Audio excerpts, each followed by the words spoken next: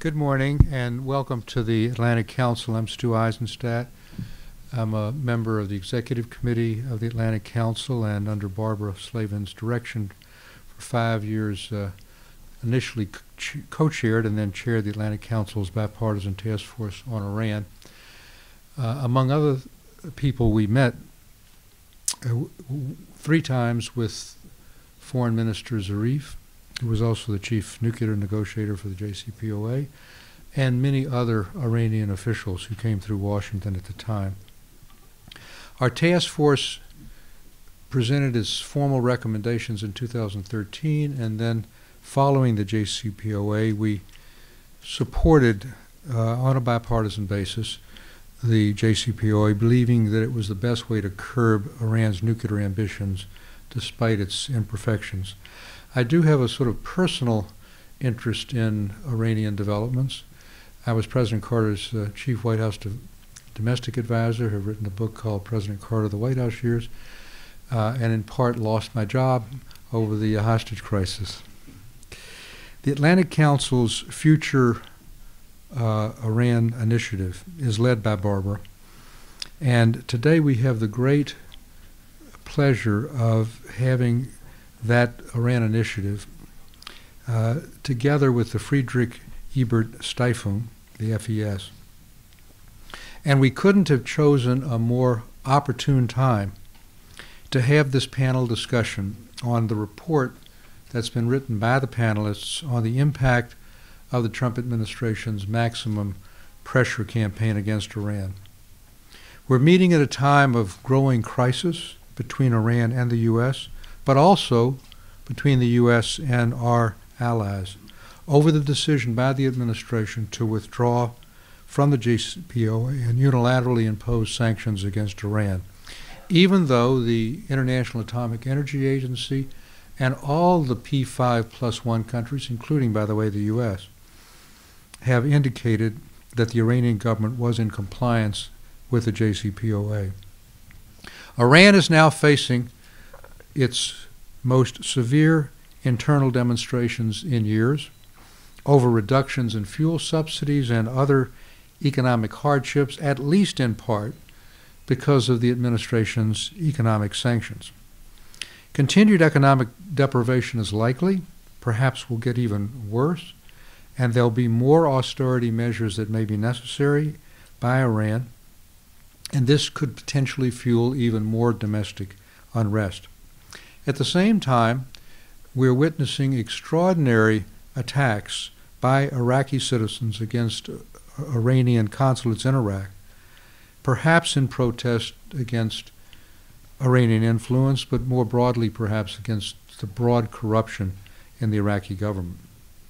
For more than a year, the Trump administration has been exercising its policy of maximum pressure on the professed notion of bringing Iran back to the negotiating table for an improved deal. But as Barbara will discuss in her writing and today, it's unclear what the actual policy of the administration is. What's not unclear is the severe impact the sanctions are having. There's no sign that Iran, however, is altering its support for terrorism or its expansionary policies. So if the purpose of the U.S. sanctions was to change conduct and to get it back to the negotiating table, there's no evidence that that is happening at all. There are 130,000, mostly Iranian missiles in the hands of Hezbollah in Lebanon.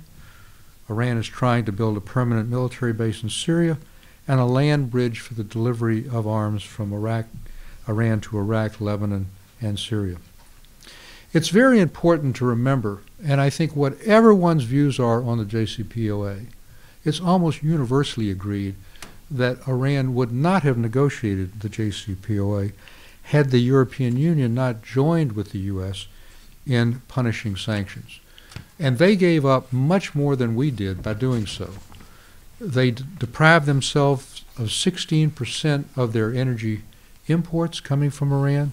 They agreed to sanction the Iranian central bank and to have the SWIFT system in Brussels refuse to clear any dollar-denominated transactions.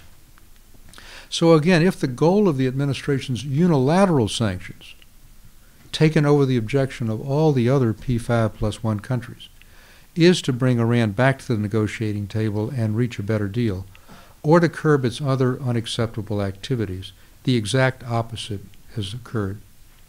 Deprived of the economic benefits of the JCPOA by the U.S. withdrawal and the European Union's inability to fill that void, Iran has become more aggressive and provocative since the administration announced last spring that it would seek to prevent Iran from exporting any oil, its lifeblood. There are even reports that Iran is now stockpiling ballistic missiles in Iraq that could attack Saudi Arabia or Israel. At the same time, while Iran did comply for a year after the U.S. withdrawal with the JCPOA, now in retaliation, it's begun breaching its commitments to the JCPOA that limit its stockpiling of low-enriched uranium by increasing its enrichment levels, its commitments on the types of centrifuges it can deploy, and the venue for enrichment. This morning we'll discuss an important new publication by the Friedrich-Ebert-Stiftung on the results of the maximum pressure campaign and its implications for future U.S. and European policy toward Iran. Our first speaker is supremely experienced in dealing with this issue. Knut Nefselson is the FEC representative to the U.S. and Canada, now in Washington, and prior to that, he led the FES office in Warsaw, Jerusalem, and Shanghai. He's also served as the Department of Asia and Pacific Development Program of the FES in Berlin, and has had extensive experience in the U.S., obtaining a master's degree in foreign service here, but also serving for a year as a fellow with Dianne Feinstein. So with no further ado, Knut, would you be good enough to make your presentation? And thank you for coming, and thank you all for coming.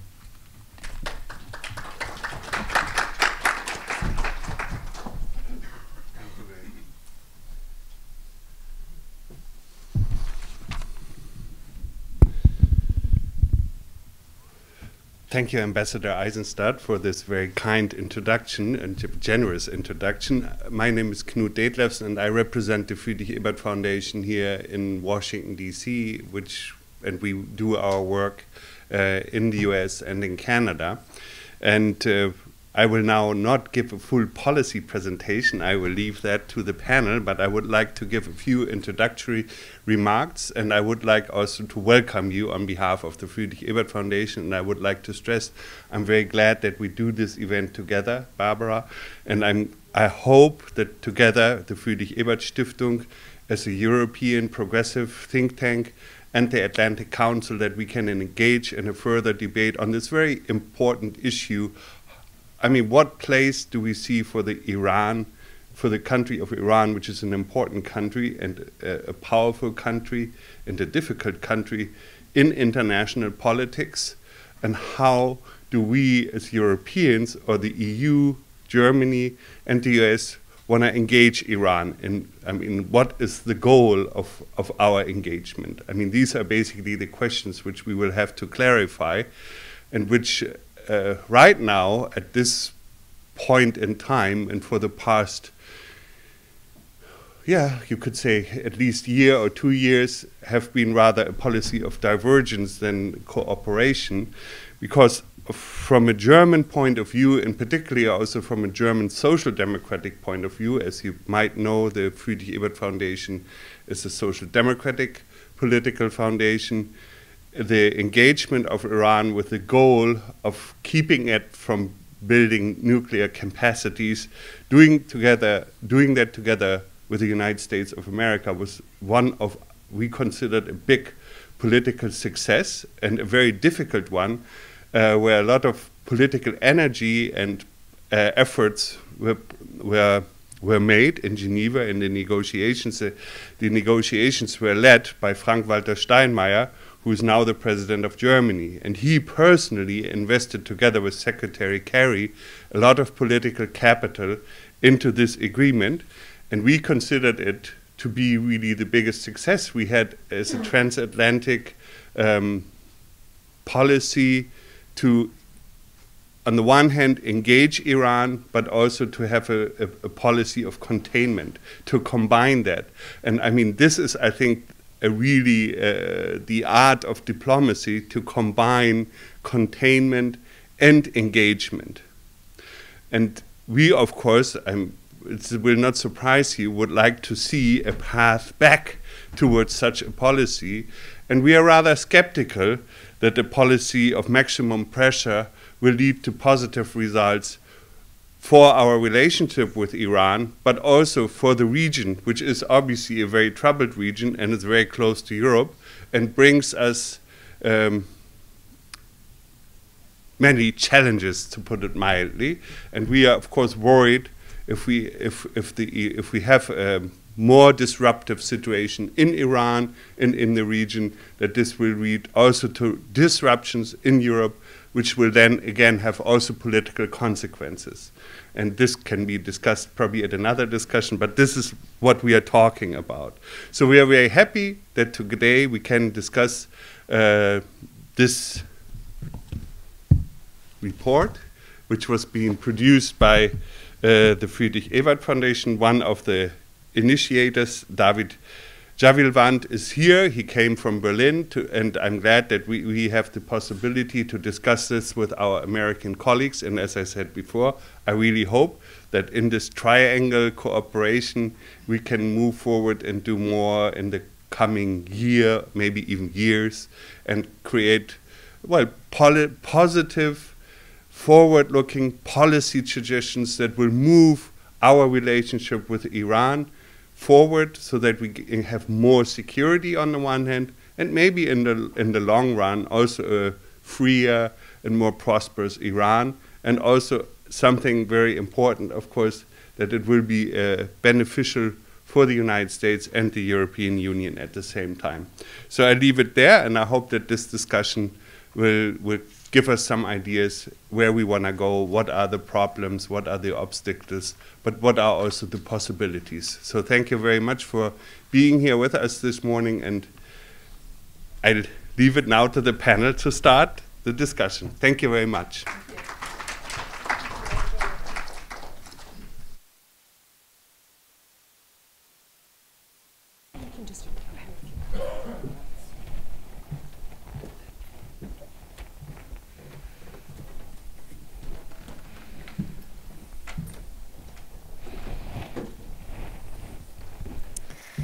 All right, good morning, everyone. Thanks so much for being here for this, what I imagine will be a great discussion. I'm Nargis Bajogli. I'm an assistant professor at SAIS, School of Advanced International Studies at Johns Hopkins University, and my focus is on Iran. So I was very happy when Barbara asked me to be here moderating this panel. So very quickly, I'm going to introduce the speakers to you all. The first to my immediate left is Dr. David Javilwand, who is a Berlin-based analyst and consultant. His work focuses on the interplay of energy and international politics in Iran and the Middle East. Between 2015 to 2018, he led the Iran program at the Friedrich-Ebert Foundation in Berlin, and he earned his PhD in political science from the Free University of Berlin in 2016 with a dissertation on the energy sector, politics, and economy on Iran. He's also one of the co-editors of this, the report that came out.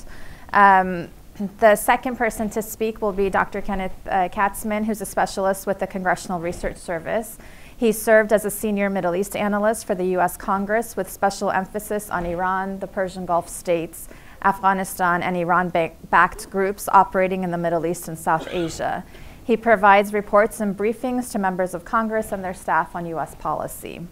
And then, last but definitely not least, is Barbara Slavin, who is the director here of the Future of Iran initiative at the Atlantic Council.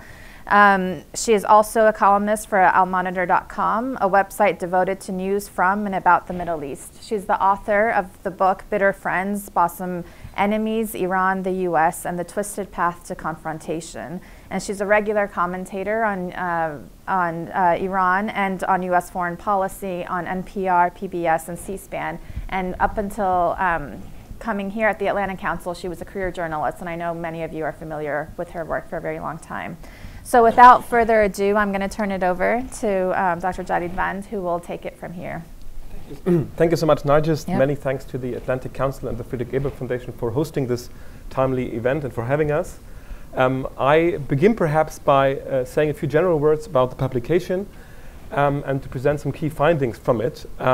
So the Ebert-Stiftung asked me, and I helped put together this report, to zoom out for a moment and go beyond the hectic cycle of breaking news with respect to Iran, and to try to make an attempt to assess the more longer-term implications of the US maximum pressure campaign against Iran. To this end, we assembled a team of 5 renowned experts who discussed different dimensions to this question.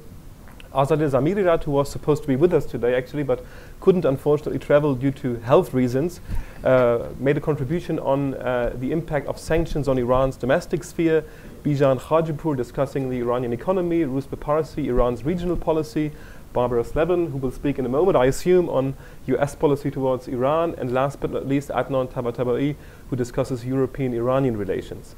There are many interesting observations in the report, but 2, in my view, stand out, and I'm going to discuss them in the following. The first is a rather obvious observation, but still as obvious as the observation is, I think it needs to be highlighted and underlined. And this is the fact that a year of maximum pressure has not brought Iran anywhere closer towards meeting any of the 12 demands that were put forward by Secretary of State Mike Pompeo. To the contrary, Iran has reduced its compliance under the nuclear deal, the JCPOA. It entertained a much more bellicose and aggressive policy in the Middle East. And as such, we conclude that maximum pressure has moved Iran more away from meeting the 12 demands rather than making progress towards realizing an agreement in between. The second observation is perhaps not so obvious, but I think it's very important. And this is the observation that the impact of sanctions on Iran is much bigger in the realm of politics than in the realm of the economy. And this might be surprising if we look at the fact that Iran's GDP is facing contraction, if we look at Iran's oil export plummeting, having plummeted already, if we look at inflation in Iran, if we look at the fact that purchasing power of households has decreased dramatically, which has fed into the frustration, the socio-economic, socio-political frustration that found then an expression in the form of the protests that we saw over the past weeks, protests that were met with extreme harsh repression on the part of the Islamic Republic, repression to an extent that we didn't see before in Iran. But still, with respect to the economy on the whole, the broader trajectory of the Iranian economy remains unchanged. Iran continues efforts to extend the value chain in oil and gas, to create backward and forward linkages. Iran continues its efforts on economic diversification, on the enhancement of local capabilities. And here sanctions might perhaps slow this process, but it doesn't change the trajectory of the Iranian economy. This is different, fundamentally different, when it comes to the politics of Iran. Here sanctions are really changing the dynamics inside the country. And this is, even though this is perhaps a bit too simplistic, but ever since the 1979 revolution in Iran, there was a debate between policymakers in Iran whether or not the Islamic Republic could or could not one day find a modus vivendi with the United States. And the camp that has argued that one day the Islamic Republic and the United States will be able to settle their differences. They make an agreement and they make other agreements on top of that. And in Iran there was a debate about the Barajam Do and say about the next JCPOAs if you want. The camp that argued that engagement is possible has essentially nothing to show for, whereas those who always argued that the United States cannot be trusted and that it's impossible to make a deal with the Americans are now seeing their hands strengthened. This is one key conclusion that Iran took away from the 18 months since the US withdrawal from the JCPOA. A second observation in this realm, and Azadeh discusses this greatly in her contribution, there's also growing dissatisfaction with the role of the Europeans. Europe was either unable or unwilling or both to meaningfully mitigate the damage that has been inflicted by the US sanctions. Despite the fact that Europe committed and continues to be committed to the JCPOA and has announced steps in the direction of at least protecting parts of the European-Iranian trade. But increasingly, frustration grew in Iran with the European inability to sustain at least a significant minimum level of trade between both sides, which has rendered the European position largely irrelevant to the Iranians. And the third takeaway, which feeds into the broader observation that the harm on politics is bigger than on the economy, is that Iranian decision makers arrived at the conclusion that confrontation yields better results for them than cooperation. Remember, between May 8th and 2018 and May 8th, 2019, exactly 1 year, Iran entertained a strategy that was referred to by Iranian officials as strategic patience. Iran remained in full compliance with the nuclear deal in the hope that Europe would take steps to sustain a minimum level of European-Iranian trade and to ensure that a minimum economic interest of Iran would be protected under the JCPOA. Having lost confidence in the European ability or willingness to act in this direction, Iran changed its policy in May this year and entertained a much more assertive approach. An approach that has resulted in a continuous reduction of commitments under the JCPOA. Iran is reducing compliance and is likely to continue to do so in January. And in the regional arena, especially around the Persian Gulf, Iran has entertained a much more bellicose approach, and we saw the attacks against oil tankers, infrastructure, and so on this summer. And why are Iranians convinced that confrontation yields better results than cooperation? 12 months of strategic patience has only resulted in a further deterioration of the Iranian economic position, whereas a few weeks of a more assertive approach has moved things in the direction of Tehran. The United States showed that, at least at this stage, they are not prepared to militarily confront Iran, and the shooting down of a US drone would have given the Americans the casus belli to act against Iran.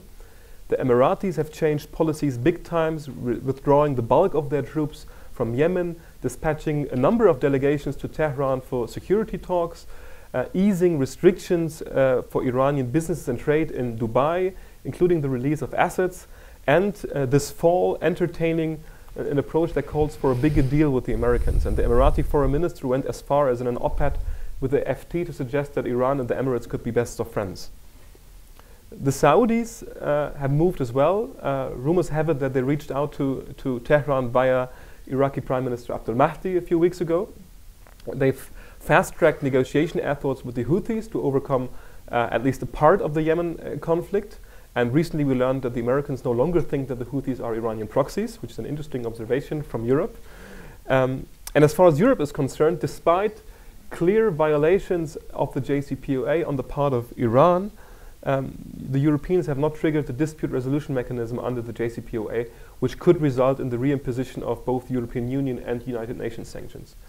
So with these three observations, that agreements with the Americans are not sustainable, that the Europeans are not willing or able to mitigate damage from the sanctions, and that confrontation yields better results than cooperation, Iran walks away from the past 18 months. And looking ahead, this is a toxic melange. It is a toxic melange as we are facing parliamentary elections in Iran in 2020 in a few months. We're facing presidential elections in Iran in May 2021, and most likely conservatives will win both elections. And even the moderates that are able to secure seats in the parliaments will entertain much more hardline, much more aggressive positions. And on top of this, you have the succession question of the supreme leader looming. And most likely the conservatives are not only controlling the unelected institutions of the Islamic Republic, but also the elected at the time when the next supreme leader will be chosen. And on top of that, they domestically have won the battle of ideas, if you want, as to where the future of the Islamic Republic is. Is it in cooperation with the West or more in confrontation?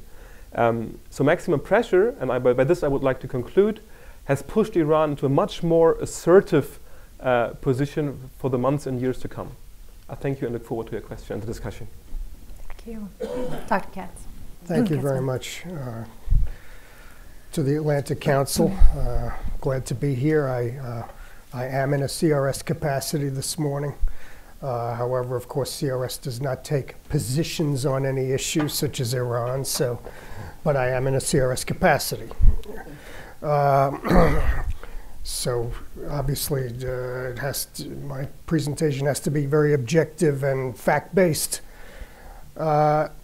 What I'd like to talk about today a little bit is the term working. When we say a U.S. policy is working or not, working is a very broad term. A policy can work to affect some variables, and it cannot work to affect other variables. It can work to affect some variables, but perhaps not in ways that the U.S. desires or achieves a strategic outcome. And I think Dr. David's presentation got into a little of that. So when the administration says its policy of maximum pressure is working, I think what I'd like to do for a few minutes is just dissect that assertion a little bit. And actually, I would say we're not actually 1 year into the maximum pressure campaign. We are 1 year into the reimposition of all U.S. secondary sanctions. I actually date the maximum pressure campaign to May of this year, when the United States ended the exception for the purchase of Iranian oil. Until May, under the previous set of sanctions, when Mr. Obama was president, a country could be exempt if they reduce their purchases of Iranian oil. And by allowing those exceptions, Iran was still exporting about 1.1 million barrels a day, which is less than their normal. Their baseline is about 2.5 million barrels a day of exports, but it was enough it was sustainable. The withdrawal of these sanctions exceptions in May, however, has driven Iran's oil exports to approximately 250,000 to 300,000 barrels a day, which in the Iranian economic system is not sustainable and obviously not healthy in terms of their economy.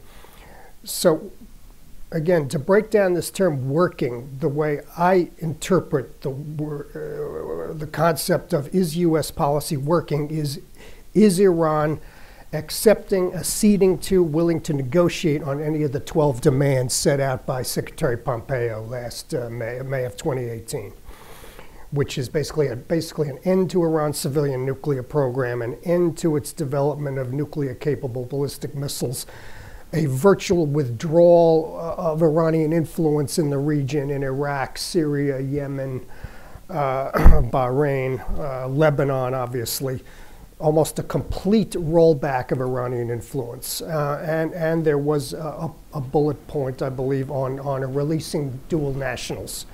We did have one released last weekend, under a swap.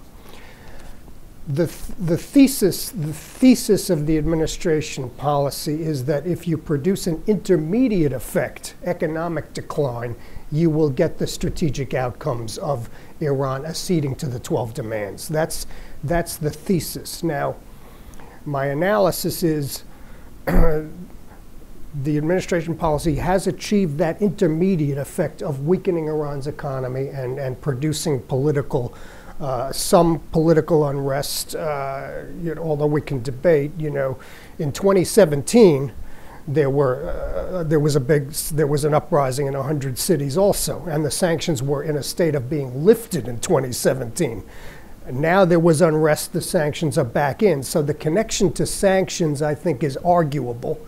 And 2009, of course, the Green Uprising, there were virtually no U.S. secondary sanctions in place at that time. So I'm a little skeptical of the connection between U.S. sanctions and unrest, but we can discuss that in the Q&A. But anyway, the maximum pressure has clearly damaged Iran's economy. I think that's incontrovertible. The IMF said Iran's economy will shrink about 9.5% this year till next Nowruz, next March. As I said, the oil exports are way down. We can debate the unrest, but still, obviously, Iran's economy is struggling. I mean, I don't think there's any real way to debate that. However, the production of this intermediate effect of an economic decline has not produced the strategic breakthrough, a strategic benefit of Iran's accession to the 12 main U.S. demands, which would be a very dramatic change in behavior of Iran, particularly in the region. And I think of the 12 demands, I think 8 or 9 of them refer to Iran in the region, and the other 4 are proliferation and other relationships. So Iran has begun, as Dr. David said, to lash back. Obviously, we had the September 14th attack on on Saudi's critical oil infrastructure, which is interesting because the administration is asserting that the maximum pressure campaign is quote unquote working. Well, if it's working, then you would assume that Iran would not be able to conduct a strategic attack like that. You would assume that Iran is not able to build the defensive capabilities and work on its drones, its torpedoes, its short-range ballistic missiles, its guidance systems. Yet the Defense Intelligence Agency just came out with its annual military power report on Iran just 2 weeks ago, which said Iran is working on all of these things and indeed achieving dramatic breakthroughs on many of these things. So if the policy is quote unquote working, one would expect Iran to be doing less of these things or less capable. But not only DIA, but General McKenzie, the CENTCOM commander, he said virtually the same thing. Iran is in position to attack. They may be preparing to attack. He said before the Manama Dialogue, which is a big, highly touted strategy conference in Bahrain each year, he said his view is the U.S. has deterred an Iranian attack on U.S. forces, but not on the Gulf states. So again, if maximum pressure is quote unquote working, then in my view, we would assume that Iran is strategically getting weaker. But the U.S. defense officials and these reports indicate Iran is getting progressively strategically stronger. So I think we have to look at that. Now the last point is the U.S. policy could quote unquote work if Iran comes to the table and begins negotiating concessions on these 12 demands. So that's what I'm looking for as an analyst. Is Iran willing to come to the table? Well, yes. Rouhani he said again last weekend, they're willing under some circumstances to come to the table. The issue is, are they willing to come to the table and make any dramatic concessions on the key strategic objectives the United States wants to achieve? And that I have yet to see evidence that they're willing to compromise on any of their major strategic goals. There is some evidence that they might be willing to talk about medium or longer range ballistic missiles. However, what's interesting is it is the shorter range ballistic missiles that is allowing Iran to project power in the region, not the longer range missiles. So even if Iran theoretically were to negotiate away longer range missiles, the core of their ability to project power in the region is the short range ballistic missiles and the cruise missiles, which there is no indication that Iran is willing to do any less research or any less work or make any concessions on these shorter range systems. So these are some of the issues I'm following, and I look forward to your questions. Thank you. Thanks so much. Barbara, please. Thank you. I don't know, a lot has been said already. First, I want to thank you, Nargis, for coming. For those of you who don't know, Nargis has written an amazing book which focuses on the media strategies of Iran's hardliners, and it's Reframing Iran? Iran Reframed. Iran Reframed. Yeah. To understand the power structure in the country now and the power structure which is being strengthened by U.S. policy, I highly recommend this book.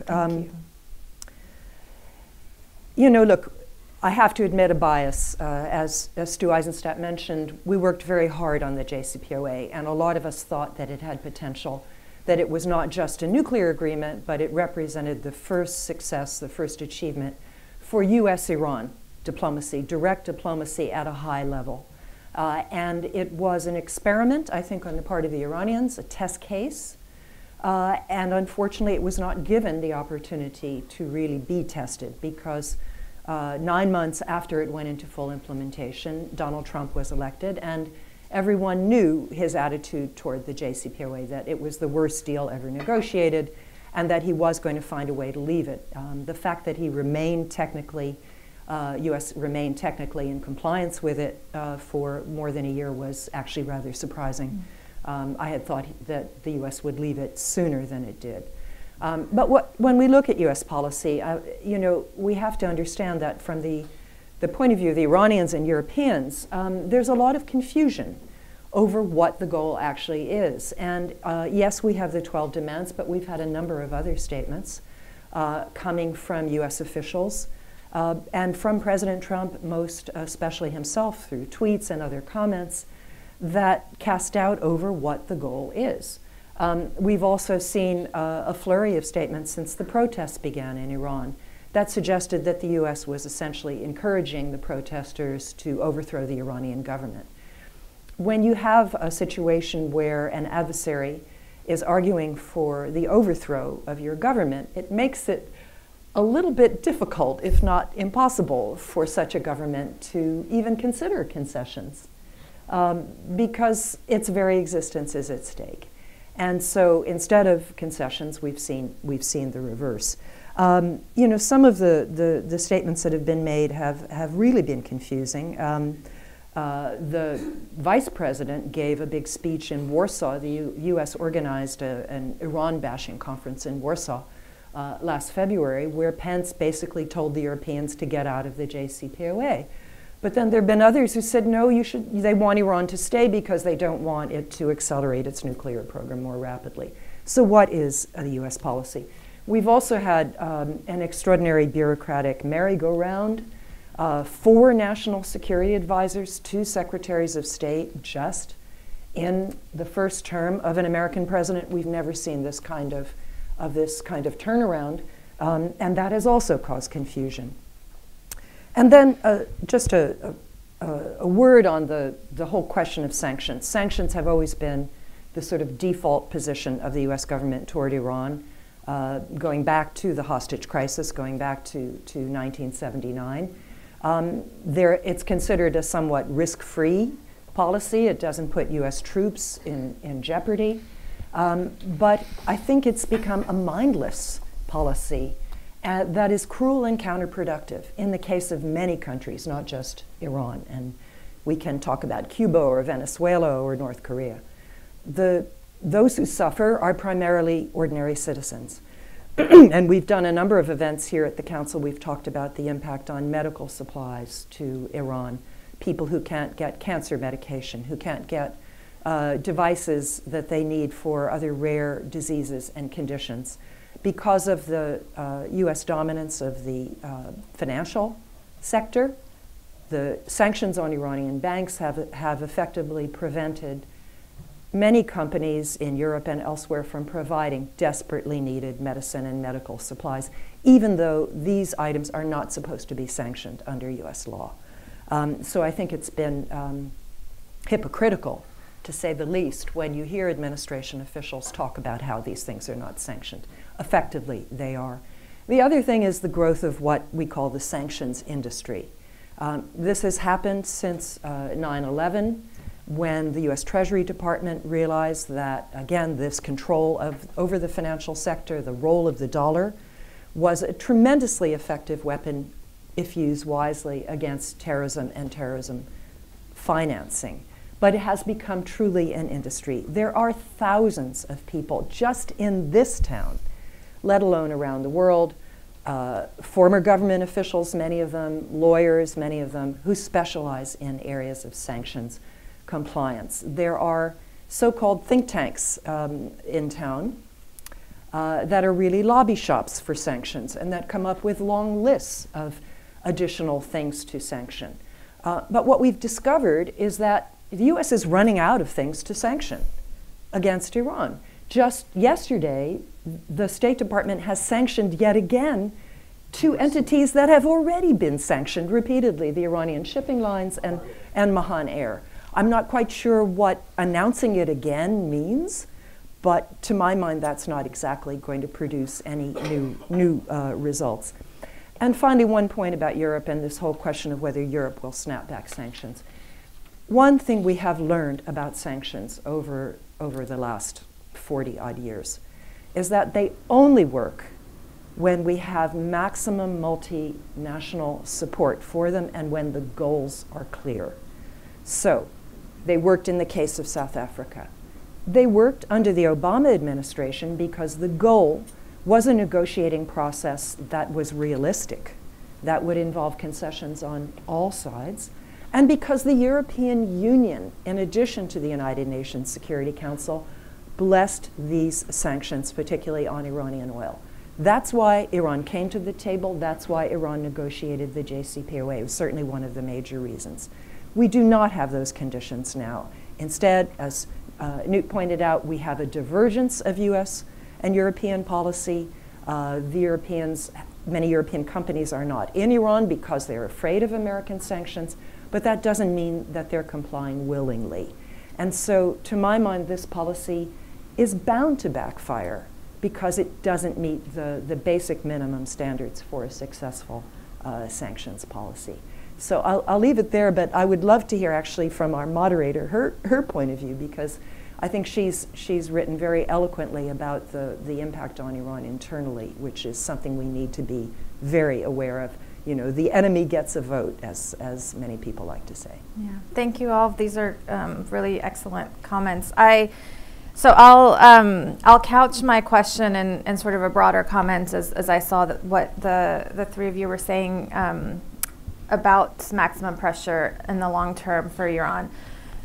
So we've been focusing a lot in this discussion about sanctions, but maximum pressure obviously is not just sanctions, right? It's also covert actions, it's also cyber warfare, it's also media disinformation campaigns. And so part of, I think, one of the ways of potentially understanding how Iran is responding and or what the long-term consequences will be within the country is understanding that in this atmosphere that maximum pressure has created, which in effect the Islamic Republic feels that it is under war, or at least sort of cornered in a position where it really doesn't have any, you know, what are its options, because what it sees at stake, as Barbara just said, it's the very survival of the entire system.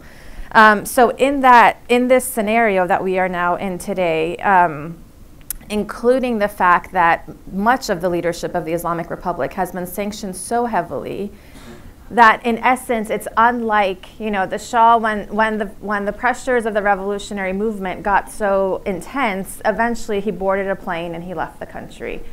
The supreme leader and the leadership of the Islamic Republic cannot board any plane and go anywhere. So part of what that means is you are entrenching power so incredibly deeply within Iran that when you are cornering the system in the way that we have through maximum pressure, and in addition, including very viable reasons for uprisings in Iran, because people are so incredibly frustrated with the political situation, the economic situation, long-term corruption in the country. In this entire terrain that we now have, when there are uprisings like we just saw, the Islamic Republic, because of what David mentioned, that maximum pressure has, in a sense, vindicated the hardliners by saying, we told you so, you cannot trust the US, right? So in that scenario, they now, especially the hardliners within the Revolutionary Guard, have started to take more and more power within Iran. I mean, one thing as an aside, sort of opening a tangent here really quickly, what I find, I studied the Revolutionary Guard for many years, and what I find very fascinating is in DC, people think that the Revolutionary Guard has already gained, you know, Revolutionary Guard already had a lot of power in Iran. The types of forces that are being empowered today in Iran in the Revolutionary Guard are not the types of forces that have been wielding power within the state establishment. And we are beginning to see what that might look like. And part of that was the crackdown that we saw with the protesters. Because you now have a set within the Revolutionary Guard who their entire framework of understanding international politics, especially very recently, comes from understanding the fights in Syria and Iraq against ISIS, and in general, wider geopolitical battles that go on vis-a-vis Israel and the United States when it comes to a weakened Iran. So you now have those folks who saw battle, not only saw battle, but were actively engaged in battle in Syria and Iraq, now understanding that Iran is under pressure in such a way where it is against it's about the survival of them as a system. And so they will react in the same way that they thought they had to react in Syria and Iraq when it came to questions of ISIS and larger sort of geopolitical maneuverings that were happening there. So those are the folks who are beginning to gain power within the Revolutionary Guard in Iran. Now my question then is, in this environment in which the Iranian state is cornered to the extent that it is, it first means potentially that any kind of resistance from the ground up in Iran, because there, as you said, Dr. Katzman, there's been many instances of revolt in Iran over the past 10 years. Did you? I just want to put, yeah. Can I just say, I disagree that they're cornered. I see Iran as actually stronger strategically in the region than I have ever seen them at any time since the revolution in terms of the sweep of their influence in the region. And this is the key to why I think the UAE is visiting them, why Saudi Arabia is visiting them, because, and why perhaps Mr. Trump has not pulled the trigger on retaliating, because they can now, because of their proxies, because of their alliances, they can cause so much damage in the region and so much havoc that everybody is deterred. So I'm pushing back on the idea that they're cornered. I agree with you, but I think that's their insurance policy, and they've built it over these years as their insurance policy. You know, so I think what the situation is doing, though, is, and then I guess this is my question to you all, what if the goal of maximum pressure against Iran is not the 12 demands made by the Secretary of State Pompeo, but instead either a weakened Iran or regime change? And where does that then, we know that the Islamic Republic is not going to concede on any of those demands, at least as it's laid out today.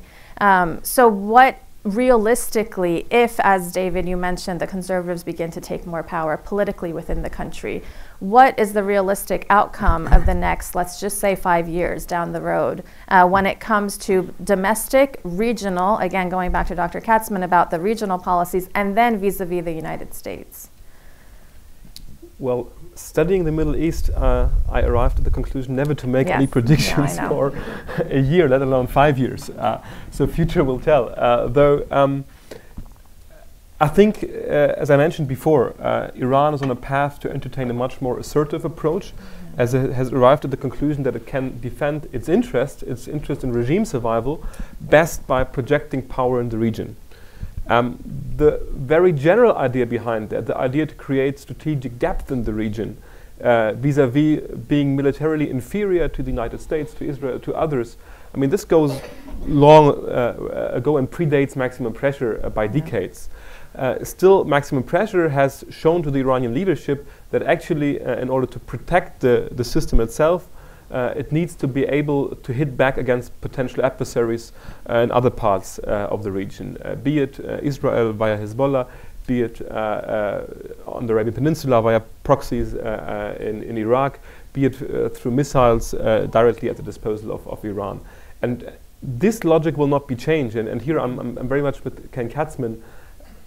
Sanctions advocates had oftentimes argued that now Iran has less funds at its disposal and now it can spend less on the region, though the Iranian engagement in the region is quite low cost.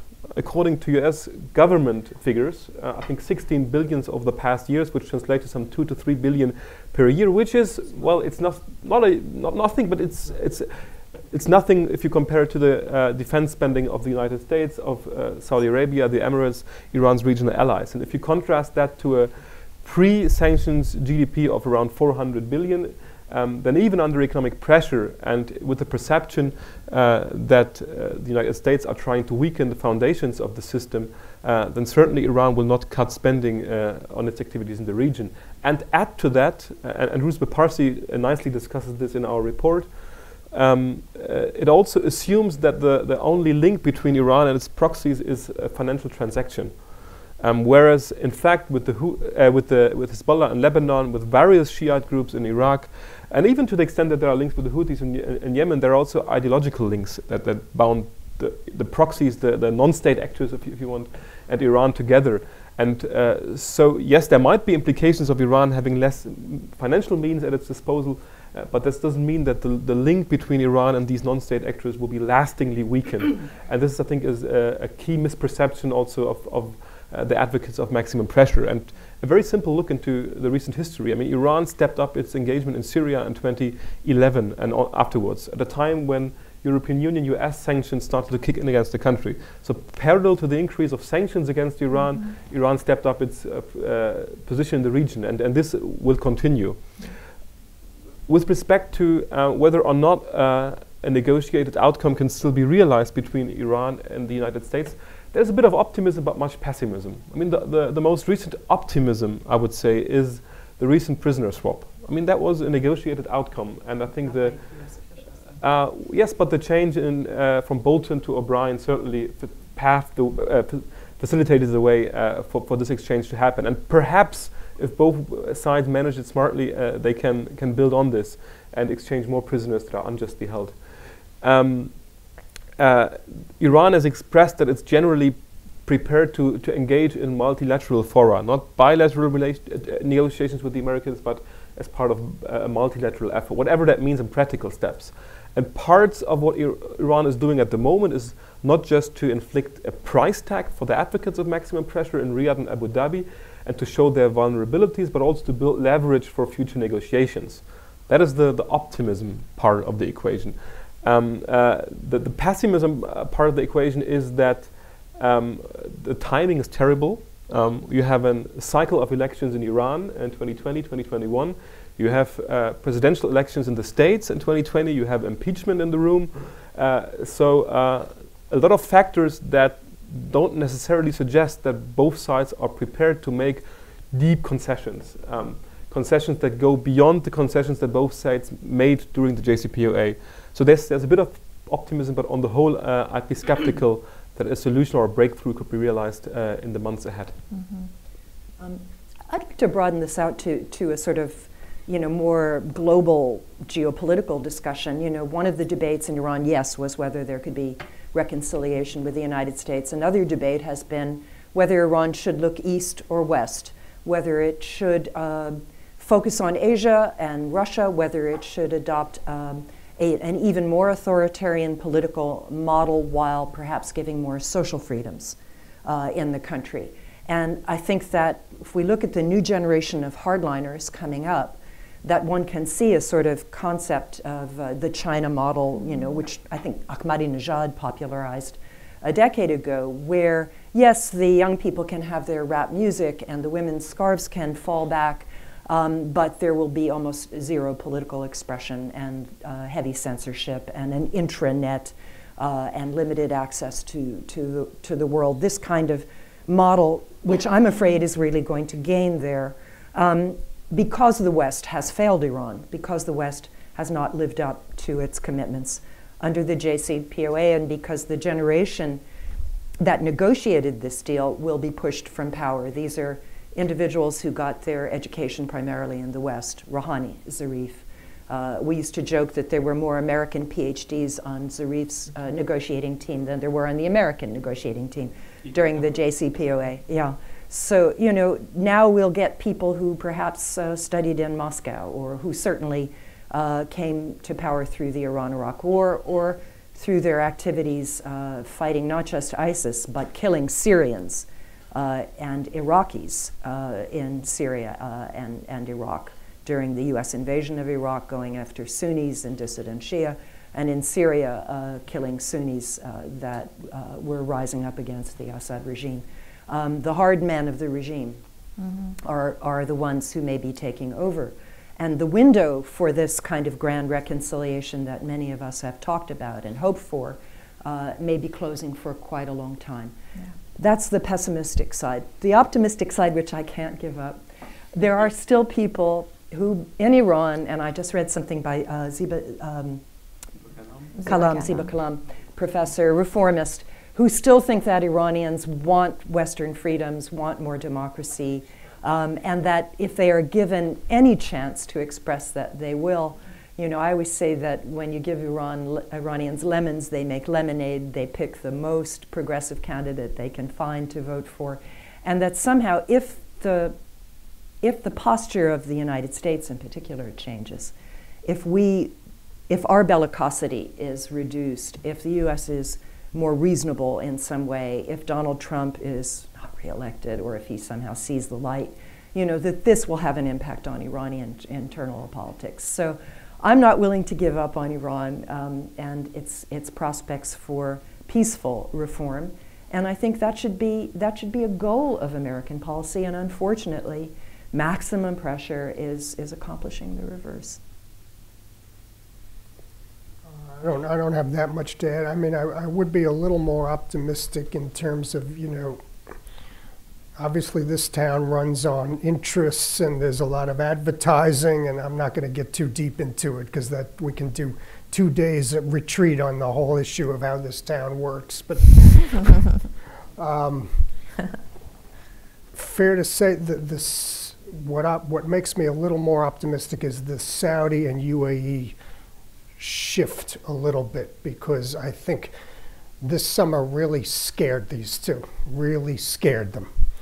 That Iran is going to attack. Iran has become very powerful. I talked a little about that earlier. The cruise missiles, the short-range ballistic missiles, the precision-guided missiles.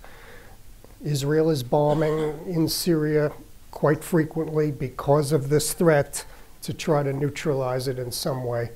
I think this near collision that we had this past summer really scared the Saudis and UAE, that they're very vulnerable, that they could theoretically be alone in some sort of a conflict with Iran, which they would not win, and they would be, all the investment that they try to attract, all the tourism they try to attract would be out the window in such a conflict. Refugee flows, business downturn, Aramco's just gone public, that could have been soured.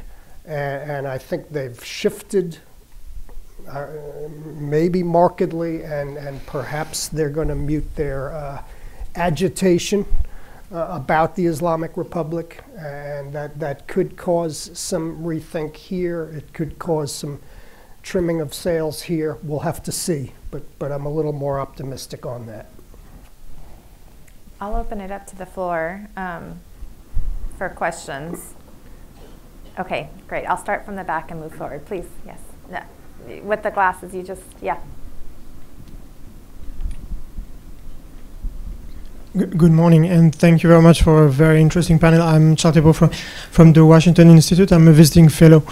My question is about the process that could lead to this negotiated outcome.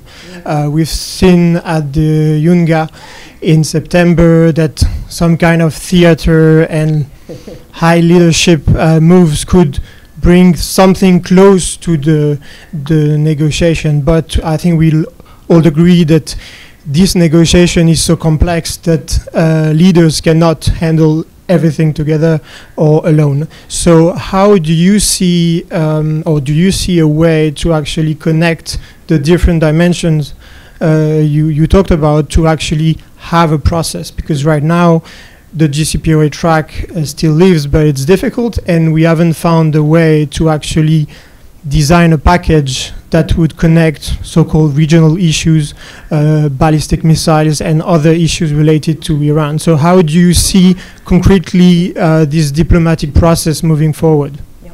Thank you. I'll take a stab at first at this. What the Iranians have been calling for is a ceasefire with the United States, under which the U.S. would provide some sanctions relief, restore waivers, allow the Macron idea of the $15 billion credit for future oil deliveries, something like that to go forward, in return for which Iran would stop adding on more and more provocative steps, at least on the nuclear front, maybe roll some of them back. That's what the Iranians have been talking about. And there's actually an interesting piece on Al Monitor today about the sequencing of this, where Iran wanted President Trump to announce something, some sort of step, whether it was waivers for a year or 2 years, before President Rouhani would agree to any contact with him at the United Nations. And and President Trump wouldn't do that. This leads to a real domestic political question as far as I'm concerned. You know, what is President Trump's priority now? And would any kind of ceasefire with Iran actually gain for him any support in his re-election campaign, which I think is the preeminent priority for him? His strongest supporters don't want to see an end to maximum pressure. They want more pressure. So I think that's why he balked at this kind of announcement. And I think, frankly, he's going to focus more on North Korea because North Korea actually has nuclear weapons, unlike Iran. And I don't see the capacity in the Trump administration for this kind of step. I hope I'm proved wrong. I don't know if anybody has a different view. Negotiating with Iran might or might not help in the election, but getting into a war with Iran, for the people that elected him, you know, that would be a problem. And I think that we have to say that contributed to his hesitancy to respond this summer. So you know, I think we're in a sort of a guessing game as far as what the administration might or might not do for internal political reasons. Yeah, I can only underline what the two of you said. The sequencing might be a way forward. As the Iranians say, precondition for talks is the lifting of sanctions, and the Americans say full JCPOA compliance at the minimum level would be an opening door. And it's hard to realize both at the same time. So starting with waivers and then Iran gradually returning to JCPOA compliance in exchange for an increase of the waivers might be a way forward that could create room for talks. Still looking till the end of next year, till the end of the presidential elections here in the States, one also would need to look at the substance of any potential new agreement. And here the question is really whether both sides are able, for domestic political reasons, to go beyond what's in the JCPOA. And here I'm quite skeptical. Maybe a way forward would be to sign a new deal which has the contents of the JCPOA, but not Obama's or Kerry's signature under it. Maybe that's a way forward, but still, here from the Iranian perspective, it would be also perhaps a bit foolish to make a bet that Trump will be re-elected in 2020. So I guess a lot of it will revolve around a wait and see where we stand at the end of next year, and to then perhaps start an effort with the new Trump administration or a new incoming Democratic administration. Yes, sir, and then. Hello, my name is Maximilian Gerke. I'm a student from Germany, and I have a question regarding the European stance, what they could do, since we have a lot of interest in keeping the US-Iran conflict from escalating with the oil market, refugees, strong diaspora, and I'm wondering why the European Union and Germany and France and whatnot, why they cannot make INSTEX work, for example. And since now 6 new countries have entered INSTEX, whether that changes anything, and your opinion, what the European role could be. Thank you. Yeah. Well, at the end of the day, in my reading, I'm very frank here, Europe has lost influence both towards Washington and Tehran. And this is due to a mismatch in the demands that have been articulated by the Europeans and the means and steps that Europe was prepared to take. On the one hand side, Europe called on Washington to grant waivers for European companies to continue trade with Iran, but wasn't prepared to back that demand up with anything substantial that would have ultimately leveraged Washington into granting these waivers.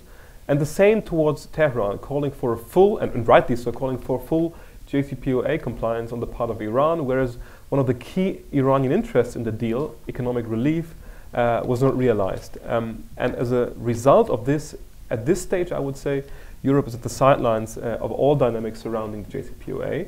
Still, that doesn't mean that there is nothing that Europe could do. Getting INSTEX done is something that should be fast-tracked on the part of Europe. I mean, they narrowed down INSTEX starting from arranging a mechanism that allows all legitimate trade with Iran to continue, legitimate from the point of view of the European Union and international law, to creating a humanitarian channel with Iran, which, as far as I understand it, would be totally in compliance with the US sanctions. And even that, Europe has not managed to get started.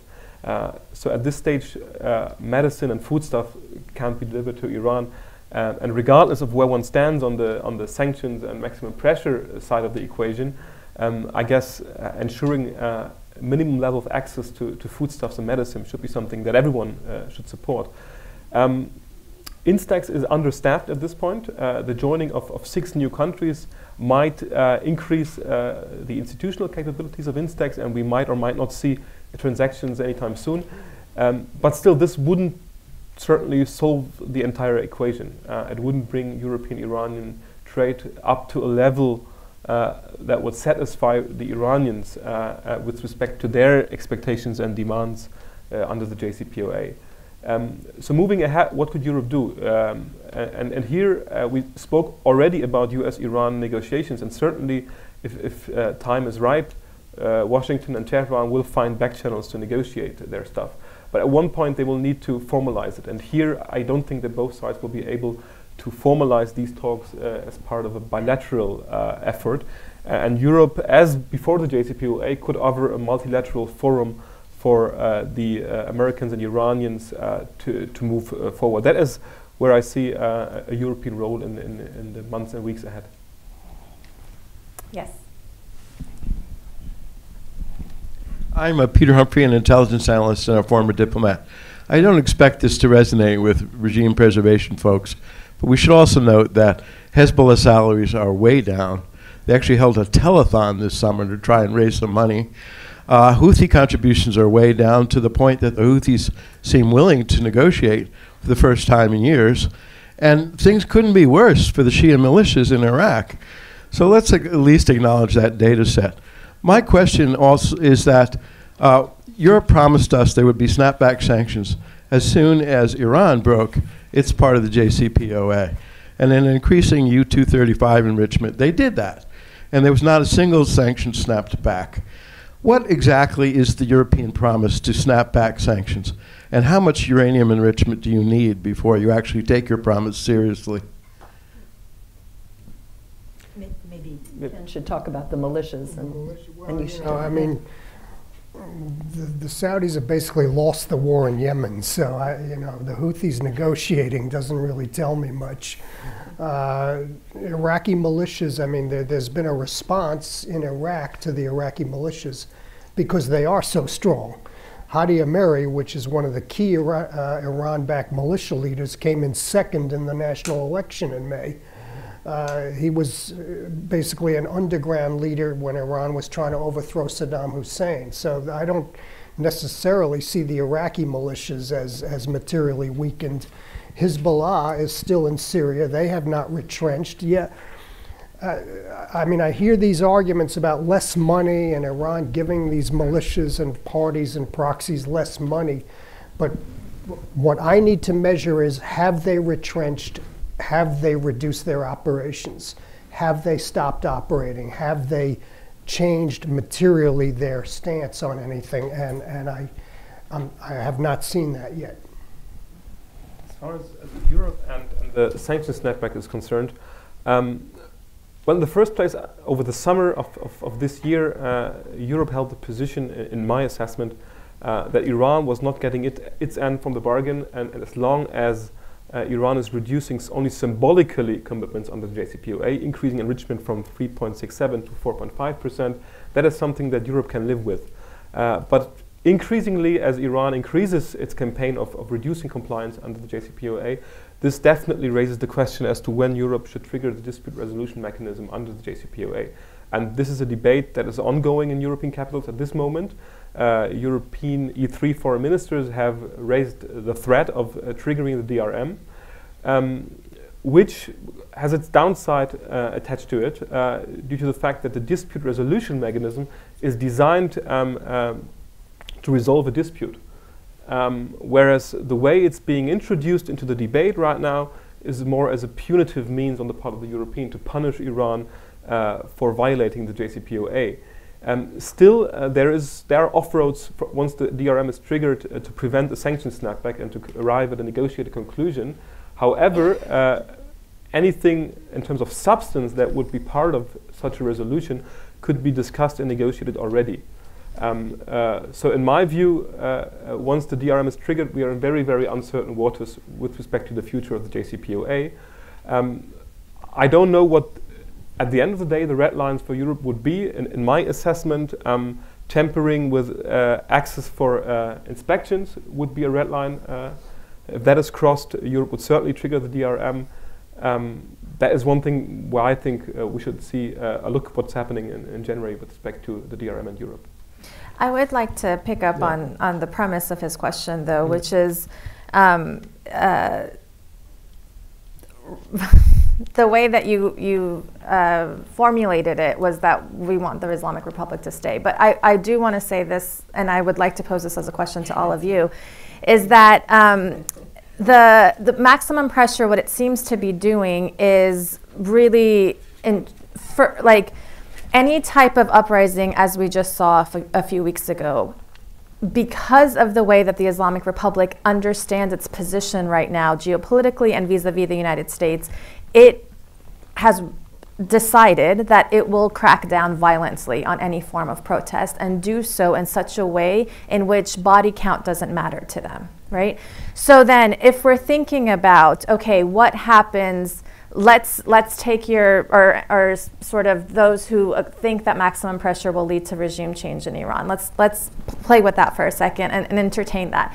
So if maximum pressure is supposed to lead to regime change through making economic situation of Iranians so dire that they will then rise up against the system.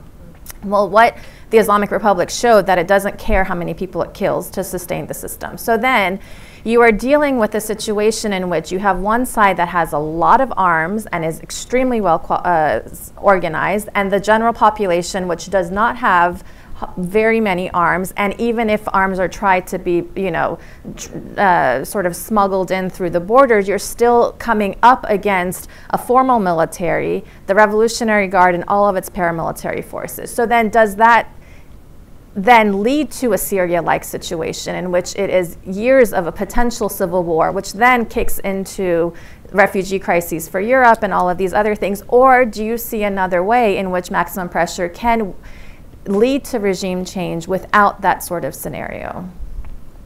Just a short answer to that. Yeah.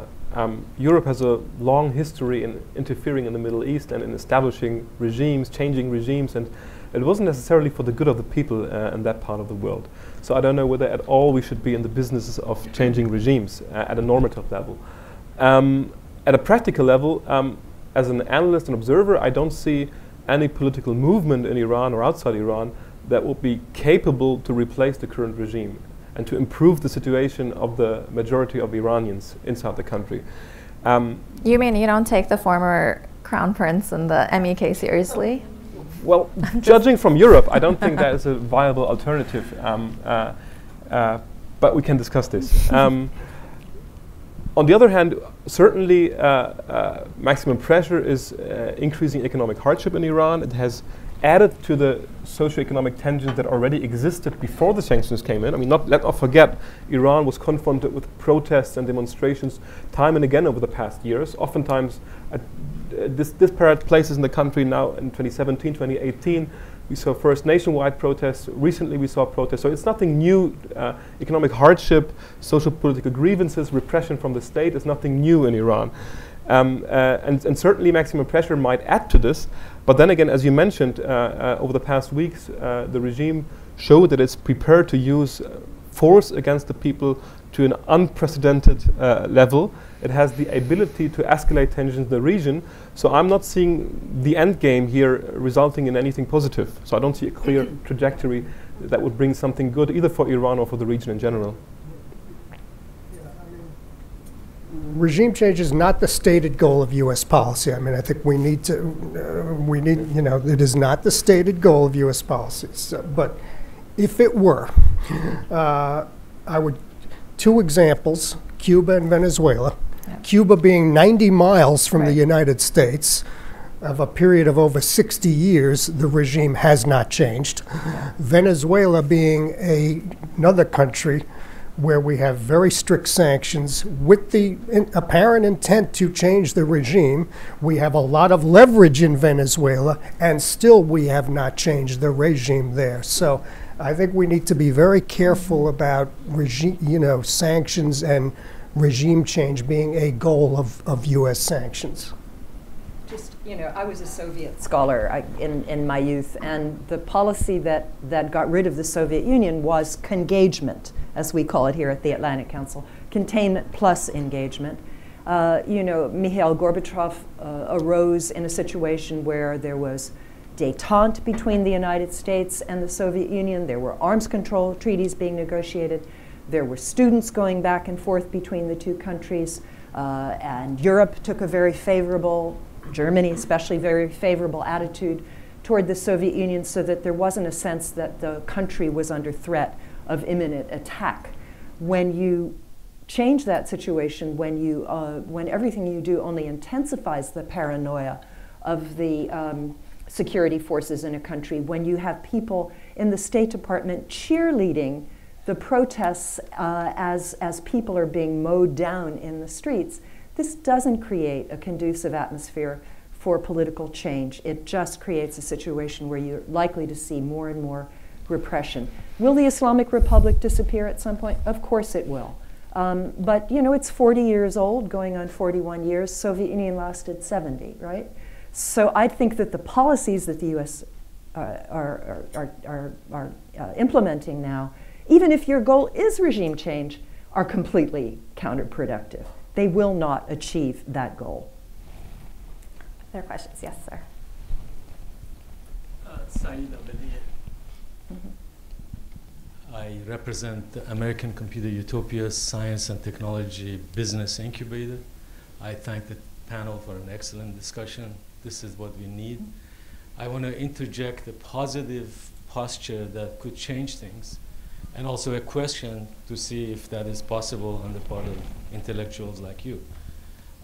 Iranians, I know over the several decades, intellectuals and middle class have been extremely, those who have the knowledge, upset about the interference of the United States in their democratic affairs at the time of Dr. Mossadegh, and the history of Kermit Roosevelt that with a limited budget overthrew the democratic regime in Iran.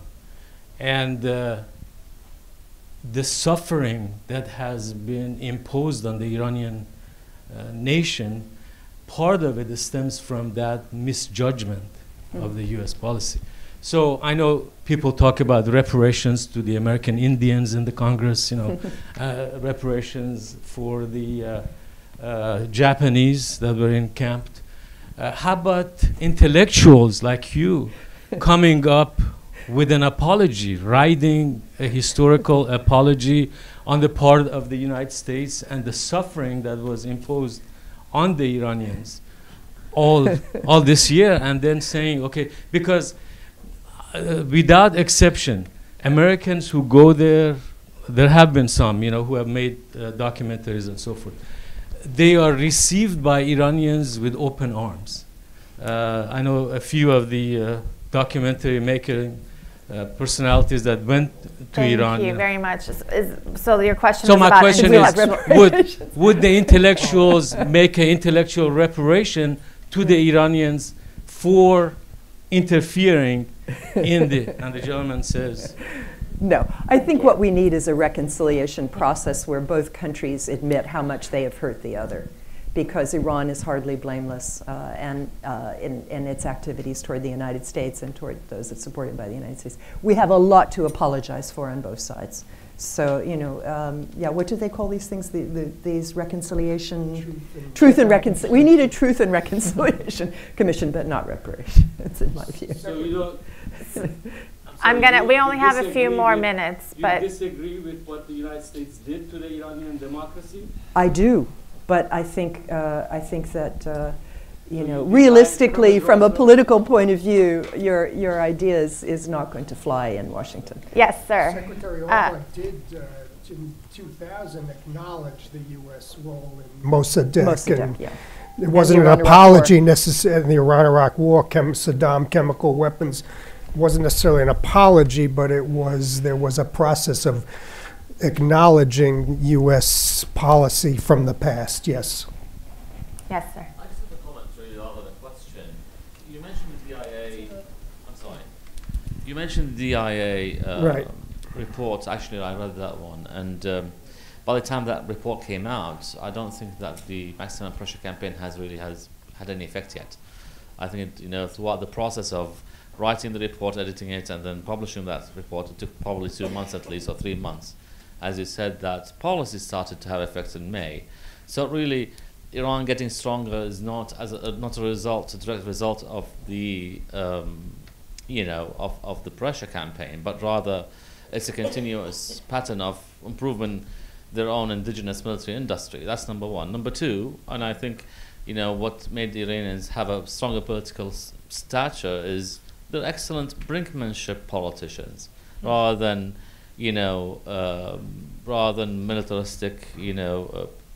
They as you analyzed it, Trump could not really strike back.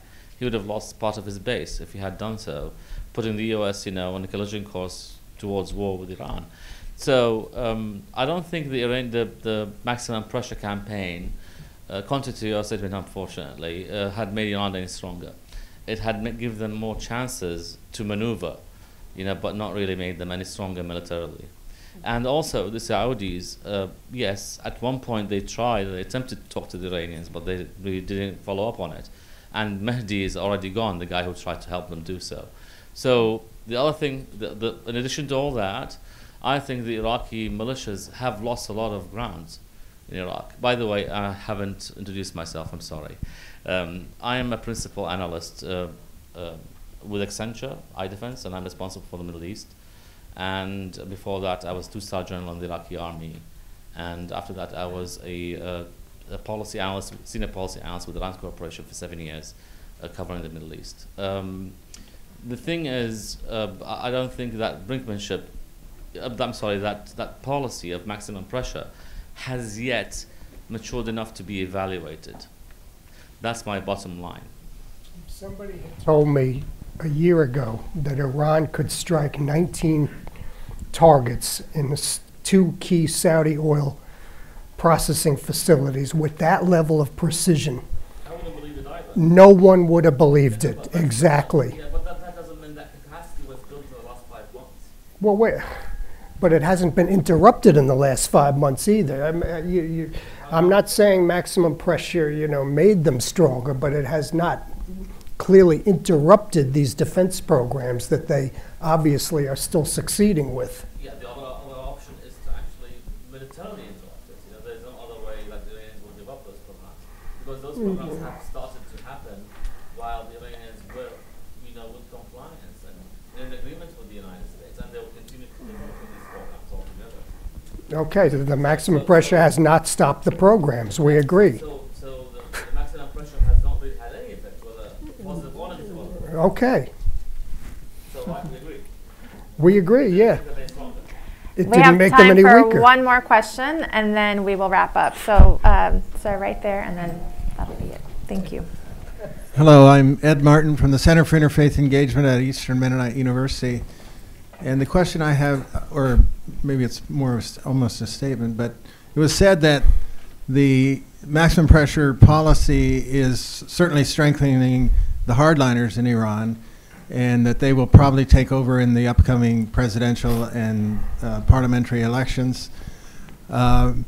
And it's also been said that regime change is not the goal of the U.S. administration. Well, I'm certain that regime change is the goal of a number of people within the U.S. administration, and I wonder if seeing the Iranian government being dominated by hardliners and maybe some of the actions that they might take might be seen to justify interference from the outside, even though there's no possibility of internal regime change, but it might justify certain people in the administration to intervene from the outside towards regime change. I'm not taking it, sorry. Look, I don't think so. I mean, because President Trump certainly has shown that he's not willing to use military force against Iran. So how would this take place? And we do have people in the diaspora who oppose the regime, but they're not, simply don't have the the troops to go in and mount an operation like this. So I would also defer last word here. I don't think this is realistic. Look where Afghanistan and Iraq got us, and Iran is many times larger than both of those countries, and also the state is many times stronger than either of those governments were at the time of invasion. So if we're stuck in forever wars, this will be a forever, forever, forever war. And I don't think that that's something that's in the strategic interest of the United States. But we have folks who are very ideological on both sides, unfortunately, who are gaining the upper hand. So this is why I think discussions like this are so useful to have. And I want you to help join me, please, in thanking the three speakers for this great discussion. Thank you. Thank you.